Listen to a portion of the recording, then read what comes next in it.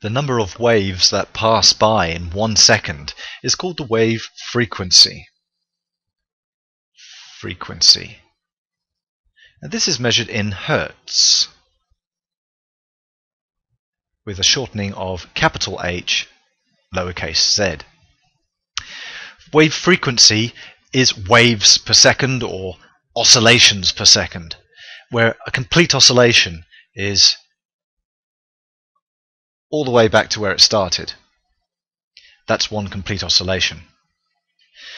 On the diagram below, carefully label the amplitude and the wavelength of this transverse wave. Well, the wavelength is most easily found by measuring the distance from the one peak to the next peak. So that is the wavelength. Now what about the amplitude? Now the amplitude is the one which gets most people because they think it is the distance from the top to the bottom, but it isn't. The amplitude is always measured from the center line to the top.